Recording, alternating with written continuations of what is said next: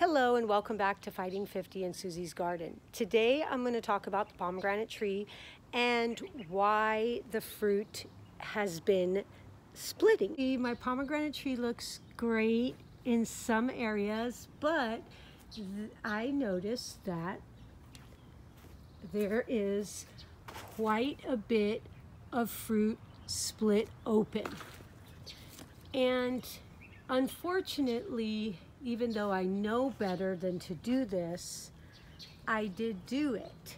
And so I want to share with you because a huge amount of my pomegranates are split open.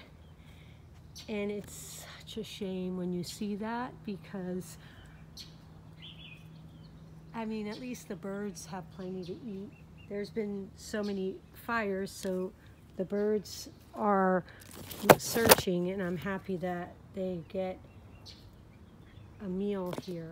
There is way too many pomegranates that have split completely open. Like, I want to say 40, no, maybe 30% of my pomegranates are split open.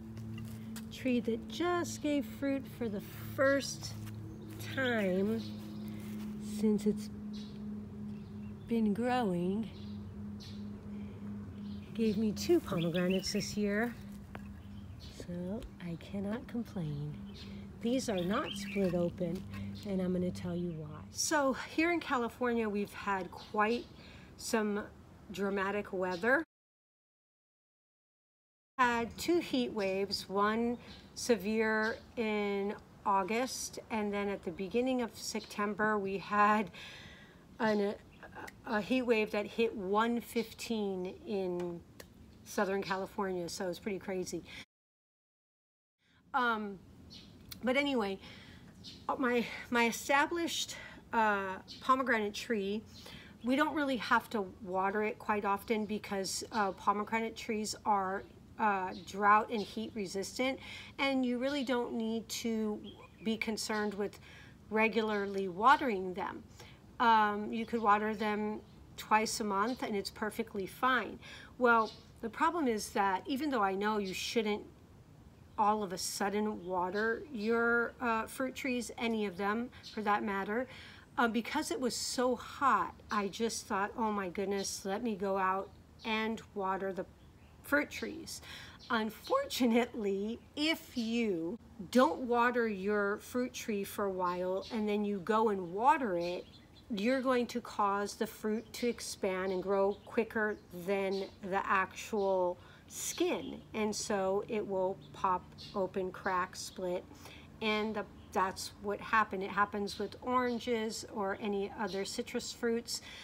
If you are regularly watering them, even the pomegranate tree, let's say you water it every single week, then that's never going to happen because it's consistently getting that water and it's growing according to the water you're giving it.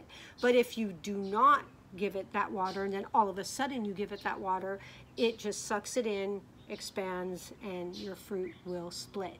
So I did something I know I shouldn't by becoming desperate because it was so hot. I didn't want my plants and trees to die. So and this is a good note, I did not overwater in the sense of giving it a ton of water. I just watered it when I normally didn't. So I just watered it for a few minutes, and it caused all that damage. So you need to be very consistent watering. You don't want to change that schedule of watering abruptly because it'll damage your fruit. So it didn't happen to my little pomegranate tree because I was watering that pomegranate tree exactly consistently, and I didn't change my watering schedule with the baby pomegranate tree. I was watering it more often because it's still still growing, and as your pomegranate tree grows, you want to make sure it's watered more than once it's matured and it's grown. Then you don't have to worry about it, and it can resist longer periods of time without being watered. So I this is a short, quick tutorial, but I thought it was very important and I wanted to get that information out to you. So don't be abrupt. We're getting another heat wave in the California area, so do not be desperate and run out there and water your fruit trees inconsistently, because you're going to damage them instead of help them survive. So I hope you enjoyed the video. I hope it helped you. If it did, give it a thumbs up. Any questions, leave them down below in the comments. Hit notifications to know when I post, and of course subscribe. That would be wonderful. Anyway, have a great and blessed, wonderful day. Bye.